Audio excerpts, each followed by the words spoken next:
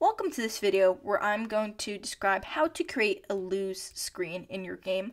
This does not have to be a 2D game at all. All the steps really apply to 3D as well. I'm just using a 2D example. So let's get started. While there are many different ways to create a lose screen, I'm going to show the simplest way as well as an easier way because it involves less steps. So my plan is to create a new scene. Another way that I'll just briefly gloss over that another way you can create a lose screen is I'll show you the win screen I have right now. And so the idea is that you win and a play again, or in this case you might want a you lose and play again. Now the only thing with this is that you might be a little distracted with the fact that you have to disable different things. For example, if you don't want your player moving, and I'll show you right now what I mean by this. So even when this you win is gone, or in this case a you lose, you'd have to disable your player from being able to, let's say, collect coins, from walking, and from jumping. So it's just easier to create a new scene. Stylistically, if you want, you can create a kind of screen, a kind of pop-up like this for your lose screen, but it's just easier to create an entirely new scene. So if you haven't already, go ahead and do that now. Right-click, create scene. You can name it whatever you want. Just be careful that if it's one or two words, sometimes it gives you names. Definitely for scripts, make sure to name it one word. In this case, we have lose screen. I'm going to open that up. Save this if you haven't already. First step is creating a canvas. We're creating a canvas because we have UI, and that's going to be our game over text, you lose text, and then our button. So you can do that if you haven't already by, again, right-clicking, going down to UI, and selecting canvas. Now, when you create this text and this button, you're doing it while you're selecting canvas. Before we do that, though, make sure to change your canvas from constant pixel size to scale with screen size. And when we create our text, again, canvas is selected, and then we're going to do that, and our button. So I've already done that here. I created this text, changed it to game over, increased the size, centered it, and then make sure to select horizontal overflow and vertical overflow, just because sometimes if you don't do that, you can say, where did my text go? And then you can, of course, modify that to your liking, but part of the reason might be because of one of these, so if you don't see your text, that could be why, also the size. And then I created this button. Now, we want this button to reload our scene. So it's up to you whether you want to reload. So I have a start scene in this game, which looks like this. So it's up to you whether you want to reload the start scene or you want to go directly to the game, so that's your choice. But in any case, we're going to create a new script. You can do that by right-clicking, create, going up to C# script. I already created mine, and it's called retry game. And we're going to do this to explain what exactly we want to happen. Here's our new script, and before we begin, make sure to add this line. And I'll show you exactly what happens when we don't have this line. So if we comment this out, it's essentially as if it's not here. And we can see that we have a red squiggly line. So what is this? What is this? Now this is a method that we're creating. And make sure it's public, because if it's not public, then you won't be able to find it later.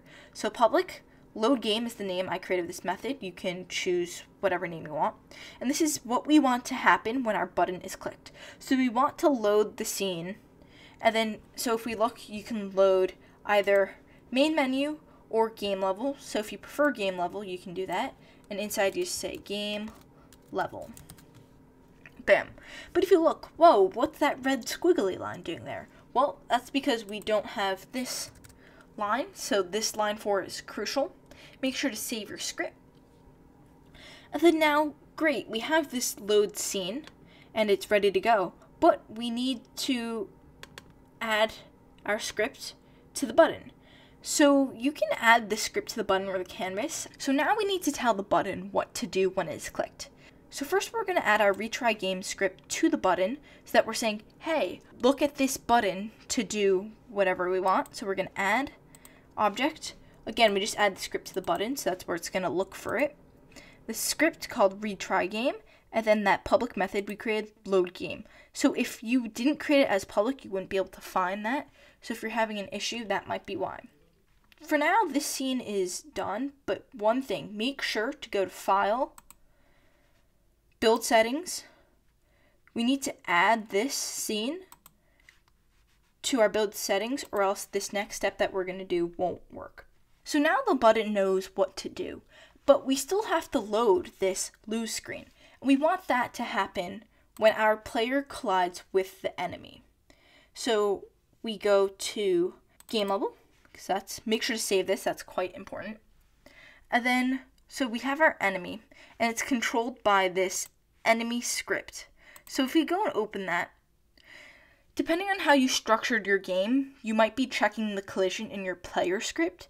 In this case, we check the collision with the player in the enemy script. So in your player script, you might have one that's checking with the enemy, or your enemy, in this case, checking with the player.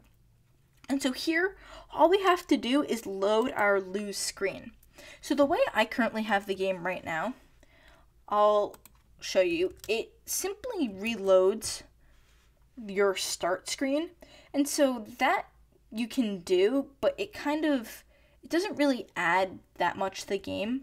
So we can do that, and I'll show that right now. So you'd start with this start screen,